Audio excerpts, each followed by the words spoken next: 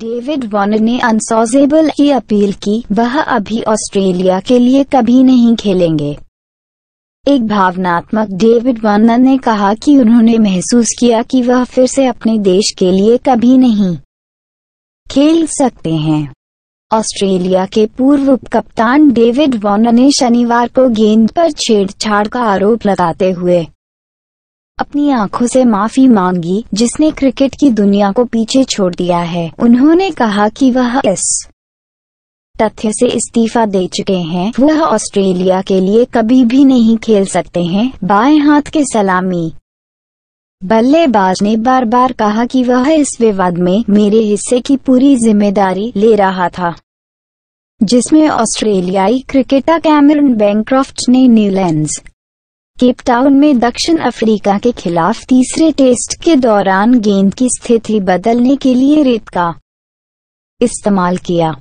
Media को भावनात्मक पते के बावजूद वार्नर ने सवाल उठाया कि गेंद को छेड़छाड़ के बारे में कौन जानता था और क्या टीम के अंदर यह ऐसी पहली घटना थी। 31 वर्षीय वार्नर ने सिडनी में एक मीडिया सम्मेलन में कहा, मैं ईमानदारी से कह सकता हूं कि मैं सिर्फ क्रिकेट खेलने के माध्यम से अपने देश की महिमा लाने चाहता हूं।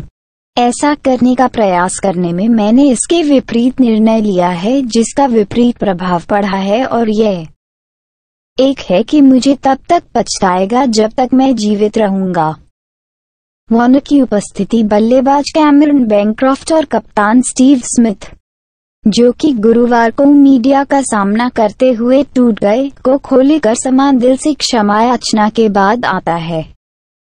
कोच डेरेन लेहमैन बैंक्रॉफ्ट और स्मिथ से माफी को देखने के बाद कदम उठाने के लिए आश्वस्त थे। उन्होंने भी राजी हो जाने पर भी रुकना शुरू कर दिया था। स्मिथ और वार्नर को 1 वर्ष के लिए अंतर्राष्ट्रीय और घरेलू क्रिकेट से प्रतिबंध लगा दिया गया था और केप टाउन में तीसरे टेस्ट के दौरान इस घटना के बाद बैंक्रॉफ्ट को 9 महीने के लिए निलंबित कर दिया गया था। बैंक्रॉफ्ट को कैमरे में पकड़ा गया, जिसने गेंद को बदलने के लिए पीले सादे पेपर का उपयोग करने की कोशिश की, एक अपराध जो कठोर नाखुश ऑस्ट्रेलियाई टीम के खिलाफ आलोचना का हवाला देते हुए चला गया। वार्नर एक गतिशील बल्लेबाज, लेकिन इस खेल में एक विभेदकारी व्यक्ति पर आरोप लगाया गया था कि क्रिकेट ऑस्ट्रेलिया ने साजिश विकसित करने और बैंक्रॉफ्ट को इसे बाहर करने के लिए कहा था। जब संभावित अपील के बारे में पूछताछ की गई, वार्नर ने कहा, ऐसा कुछ है जो मैं अपने परिवार के साथ बैठना जारी रखता हूं और कोई भी निर्णय लेने से पहले मेरे सभी विचारों का वजन करता हूं। एक रिपोर्ट ने शनिवार को कहा कि बैंक्रॉफ्ट एक अपील दर्ज करने के लिए निर्धारित था और गुरुवार की अपील की समय सीमा से पहले कानूनी सलाह मांगी थी। अपने 10 मिनट के मीडिया सम्मेलन के दौरान अपनी भावनाओं को नियंत्रित करने के लिए संघर्ष करने वाले वार्नर ने अपनी पत्नी कैंडिस सहित दोनों टीमों, उनके प्रशंसकों, क्रिकेट ऑस्ट्रेलिया और उनके परिवार से माफी मांगी, जो मीडिया सीट से देख रहे थे। लेकिन जब भूखंड के ब्यौरे के बारे में पूछा गया, जैसे कि यह उनका विचार था, तो कौन और कौन जानता था कि इससे पहले क्या हुआ था, उन्होंने सवाल से बचा। वार्नर ने कहा, मैं आज यहाँ अपने हिस्से की जिम्मेदारी और केप टाउन में हुई घटनाओं की मेरी भागीदारी को स्वीकार करने के लिए हूँ। यह अक्षम्य है, मुझे गहरा अफसोस है। मैं ऑस्ट्रेलियाई जनता के सम्मान को वापस हासिल करने के लिए हर संभव कोशिश करूंगा।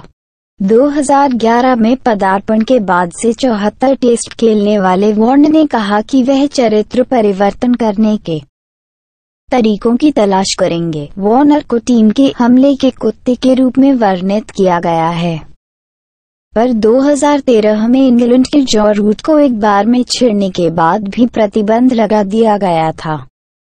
उन्होंने कहा, मुझे लगता है कि उम्मीद की एक छोटी किरण मुझे एक दिन फिर से मेरे देश के लिए खेलने का सौभाग्य प्राप्त हो सकता है, लेकिन मैं उस तथ्य से इस्तीफा दे रहा हूं जो कभी नहीं हो सकता है। उन्होंने कहा, लेकिन आने वाले हफ्तों और महीनों में मैं देख रहा हूं कि क्या हुआ है और मैं एक आदमी के रूप में हूं। ईमानदारी से मुझे यकीन नहीं है कि अभी मैं यह कैसे करूंगा। मैं गंभीर बदलाव करने के लिए सलाह और विशेषज्ञता तलाशूंगा। वॉर्नर ने इसे भयानक निर्णय कहते हुए कहा। मैं ऑस्ट्रेलियाई क्रिकेट टीम के उपकप्तान के रूप में मेरी जिम्मेदारियों में विफल रहा हूं।